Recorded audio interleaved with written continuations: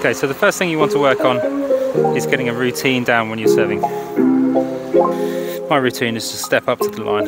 Give yourself an inch between yourself and the baseline so you're not foot faulting. I find 1 bounce or 2 bounces is a good place to start. Set, get your racket pointing to the target, have a good look at the target before you go into your motion of your serve. I'm looking in the middle of the service box rather than to the corners where I'm aiming, so I don't give away my position on the serve. I'm going to also point my racket right into the middle of the box. Okay, so I want to start the ball toss nice and low. We're going to have a nice long ball toss rather than a short jabby ball toss. This is going to let us build up the acceleration nice and slowly, and we'll get a nice consistent height on that ball each time. Put the ball on the fingertips. If your ball is in the fingertips and you can't throw it with the fingers, a common mistake is having that ball in the fingers where you could potentially throw the ball with your fingers, and that's going to lead to throwing that ball back behind you. So with the wrist, lock the wrist out, keep it back, maintain that tension down the forearm all the way through the ball toss. If I start with the hand back and maintain all the way, you'll see that it stays in that position where my fingers are splayed out pointing behind me. We don't want to be using the wrist to throw the ball. Keep the elbow straight. Ultimately, we're only going to be using the shoulder to throw the ball up for the ball toss.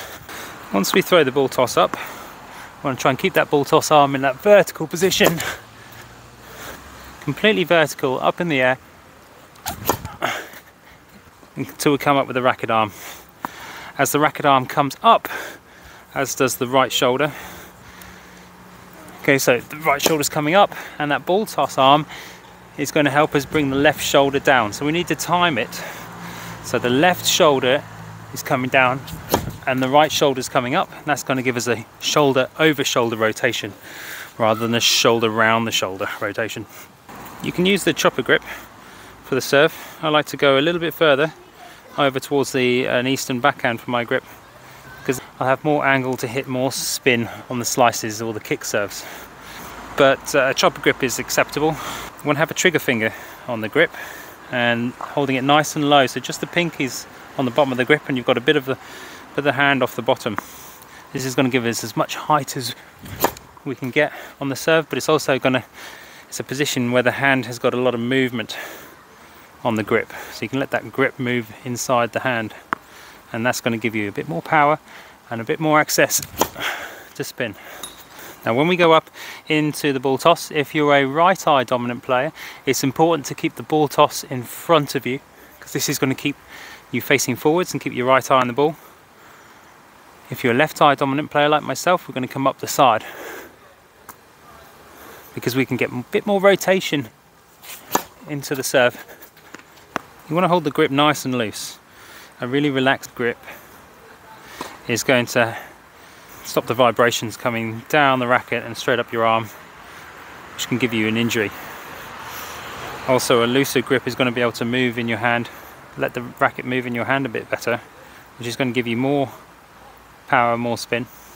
Now we get into the magazine pose at the top here, and this is the position where we're coiling into the serve. If we can coil into the serve, we can unload onto the serve. Now you'll notice when I coil into that serve, I've got a good knee bend. I'm going to use my legs to push up and into the court. You'll notice I fell a little bit to the left on that shot. Ideally, we're going to have our body weight going forwards behind the ball. Now the racket arm is just like a throw. So if you take the ball in your right hand and throw it over the net, you'll discover your backswing. Some people like to throw a ball and come up round the back in a big loop. Some people will come up the side. Some people even come up the front before they throw. So you want to copy your natural throw. My natural throw is going to come up round the back. So I'm going to copy that with my racket. We take our racket back, and regardless of what your backswing is, it's always going to reach this point where your racket's pointing upwards. From this point, this right elbow of mine will come up, which drops the racket, as long as you've got a nice relaxed arm and a relaxed grip. And this is the racket head lag. You can start with your racket here in this position, and as you rotate your shoulders, you'll see that the racket drops behind my head, and this is where I'm going to get a lot of the power from. Now we've got different types of shots on the tennis serve. We've got the slice, where I'll come out around the side of the ball. On the juice side, it's going to go out wide.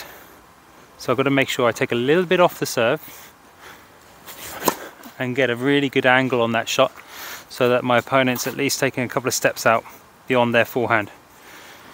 The second shot is the flat serve down the middle on the juice side. And I'm still going to aim in the same place, so right in the middle of the box, but this time I'm going to pronate my racket, or pronate my forearm, to flatten the shot out and hit it down the line. So I'm aiming in the same place for both shots. I'm just hitting out without using my forearm, and if I want to go down the line, I will turn my forearm and pronate into the shot. The other type of spin is topspin. To hit a topspin shot, you want to hit the ball a little bit lower down. Let the ball come up, let it come down, and then you're going to hit up on the ball. So your racket needs to still be going up at contact. If it's on its way up, then we can produce topspin by brushing up the back of the ball. You can imagine if I'm at the top of my stroke, the racket levels off, turns, and I've lost any upwards motion on the shot. So by hitting it lower down, as the racket's still going up, I can brush up the back of the ball and generate topspin. In addition, on the topspin shot, I need to activate my legs a bit more, make sure that I'm pushing up into the shot. Everything's going to be moving up at contact. Now, the higher the ball comes in from on the kick serve, the higher it's going to bounce. So I need to be aiming a good 6 to 10 feet above the net when I hit my shot. So I'm going to be hitting the ball up and using the spin to bring it down. This shot is going to be used exclusively to the backhand, because a high forehand is an easy return, but a high backhand is much more difficult. Once I've hit my shot, my body weight's going forwards into the court,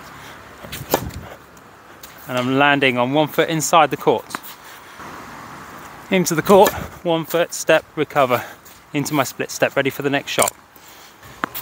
Landing on that left foot, we're going to have a position called the arabesque position.